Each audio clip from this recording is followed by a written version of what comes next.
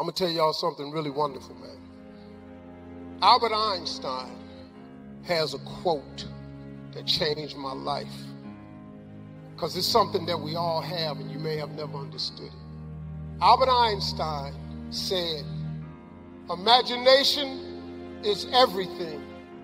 It's the preview to life's coming attractions. If you can get this right here, this can change it for you. Imagination is everything. It's the preview to life's coming attractions.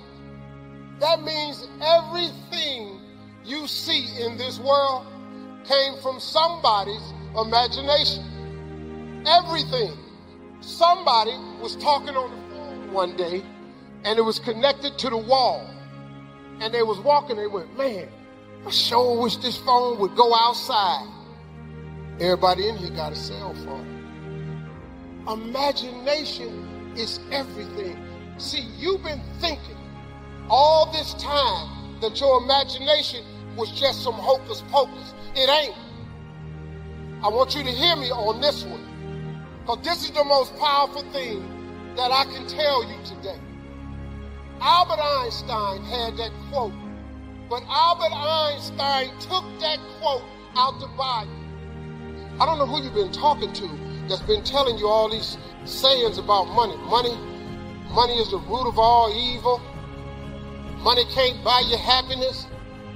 Money can't buy you happiness, but I tell you what though, it'll park you right in front of Happy's house. You can at least see if he home.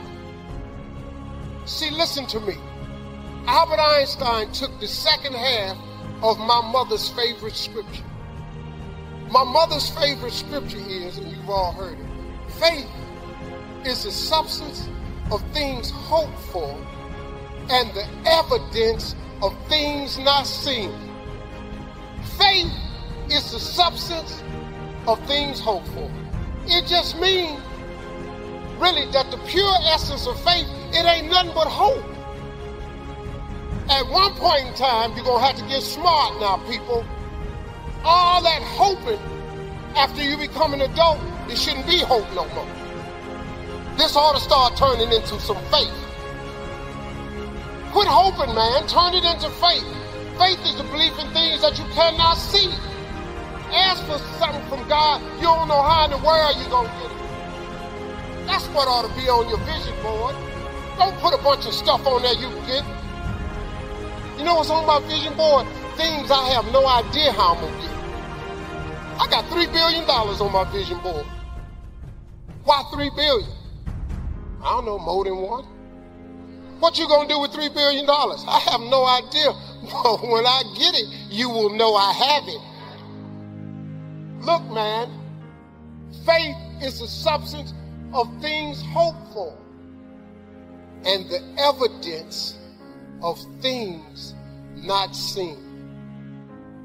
Your imagination is the evidence of things not seen. You know why it's the evidence of things not seen? Because your imagination, you're the only one can see it. Nobody can see your imagination but you. But God places what he has for you in your imagination. Your imagination is a preview of a coming attraction God has for you. That's what your imagination is. That's what it's been this whole time. All them times you've been imagining being rich, that wasn't just up there. God put it in your head because that's what he got for you. That big house you keep wanting, God put it in your head because that's what God got for you. When you keep dreaming of taking a summer vacation somewhere, that's because that's what God got for you, because that's a coming attraction that God has for you. That's what your imagination is. You've been tripping. You know how many times you done wrote your imagination off? You know the danger about your imagination? You tell it to the wrong people. That's the danger. You want to kill a big dream? Tell it to a small-minded person. Boy, they'll shoot it down every time, won't they? You know how many wonderful ideas you've had. stuff that God gave to you, you thought was, man, this is it.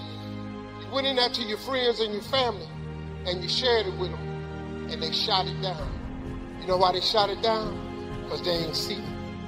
You know why they ain't see it? Because God ain't give it to them. Because he put it in your imagination. If he'd have wanted them to imagine it, he'd have put it in their head. That's why people can't see what you're going to be.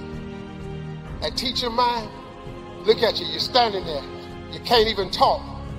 How they going to put somebody like you on TV? Well, lady, what you didn't know was I wasn't going to stutter forever. You didn't know God was going to get me over the stuttering, did you? You didn't see it. Because nobody else from 112th Street ever been on TV. You ain't think I'd be the first. You know why? Because you ain't see it. God didn't put me being on TV in her head. He put it in my head. I was just dumb enough to think it could happen. When you gonna get dumb enough to think that your imagination is real? If I was you, I'd hurry up and get that stuff. I really would. Some of y'all so smart. That's so ridiculous. I'm gonna be Usain Bolt. No, you're not. Chances of you being Usain Bolt. Quit imagining stuff that really ain't real. Let's hope. Because in that same class, my best friend wrote on the paper at 10, he wanted to be a doctor. I knew at 10, this was an impossibility. Lonnie can't even read. What doctor you know can't read? What you want to write on your paper is what you gifted at. What are you gifted at? What is the thing that you do the absolute best with the least amount of effort? That's your gift. That's what ought to be on paper. God has been using your imagination to show you your gift. I don't appreciate him talking about the Lord that much. I didn't like the jokes. We're here for motivation. I didn't like the jokes. Well, okay, whatever. Somebody always finds something wrong with what you're doing, even if it's okay. Somebody always. But you know what? It don't matter what they say, because what they say don't matter. Who is these people talking about me? You remember I told you a minute ago, don't try to change yourself, because you ain't got to change. You know God gonna work with you just the way you are. Listen to me. There will be no more levels for you unless you get to the next level of your faith. There ain't no more levels for you, partner. You where you at. I found that nothing in life is worthwhile unless you take risks. Nelson Mandela said, there is no passion to be found playing small and settling for a life that's less than the one you're capable of living. I'm sure people have told you to make sure you have something to fall back on, but I never understood that concept. If I'm going to fall, I don't want to fall back on anything except my faith. I want to fall forward. I figure at least this way I'll see what I'm going to hit. Fall forward. Every failed experiment is one step closer to success. You've got to take risks, and I'm sure you've probably heard that before, but I want to talk to you about why that's so important. First, you will fail at some point in your life. Accept it. You will lose. You will embarrass yourself. You will suck at something. Embrace it.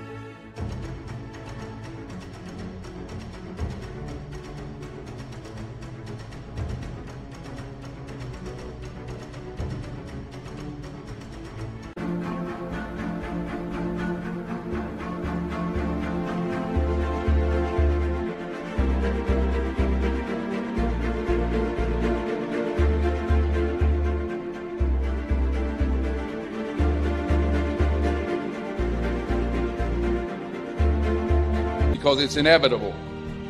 And I should know. In the acting business, you fail all the time. Early on in my career, I auditioned for a part in a Broadway musical. Perfect role for me, I thought, except for the fact that I can't sing. I didn't get the job. But here's the thing. I didn't quit. I didn't fall back. I walked out of there to prepare for the next audition, and the next audition, and the next audition. I prayed, and I prayed. But I continued to fail, and fail, and fail. But it didn't matter, because you know what? There's an old saying, you hang around the barbershop long enough, sooner or later you're going to get a haircut. So you will catch a break, and I did catch a break. Here's my second point about failure. If you don't fail, you're not even trying. I'll say it again. If you don't fail, you're not even trying. My wife told me this great expression. To get something you never had, you have to do something you never did.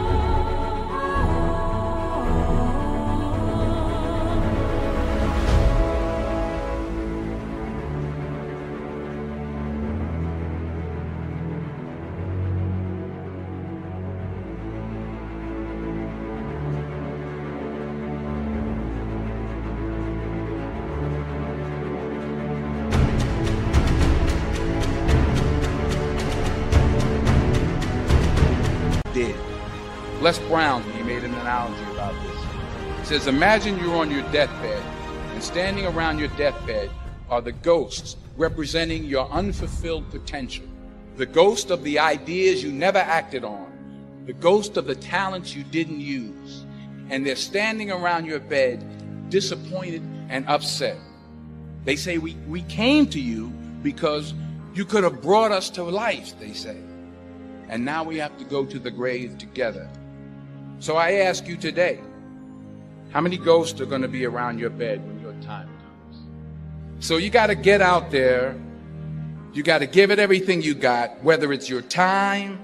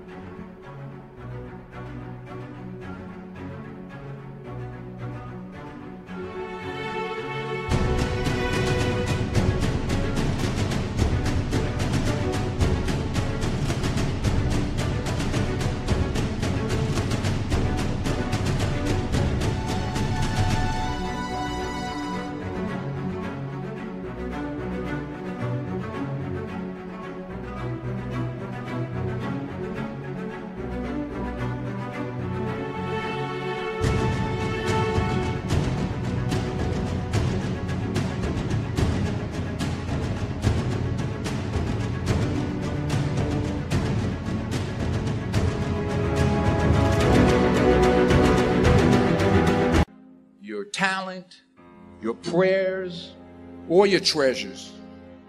What are you going to do with what you have? I'm not talking about how much you have. Some of you have money. Some of you have patience. Some of you have kindness. Some of you have love. Some of you have the gift of long suffering. Whatever it is, whatever your gift is, what are you going to do with what you have? All right, now here's my last point about failure.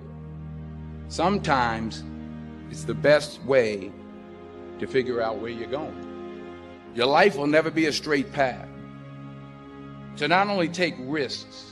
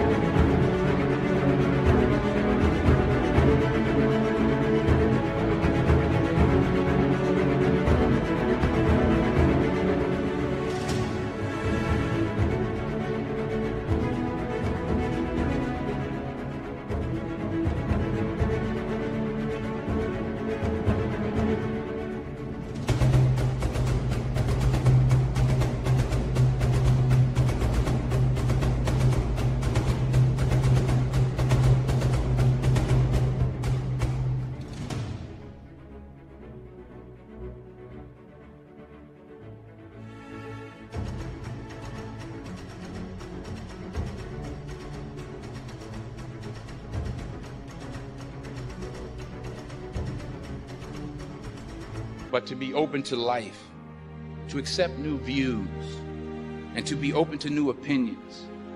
Because the chances you take, the people you meet, the people you love, the faith that you have, that's what's going to define you. Never be discouraged. Never hold back. Give everything you got.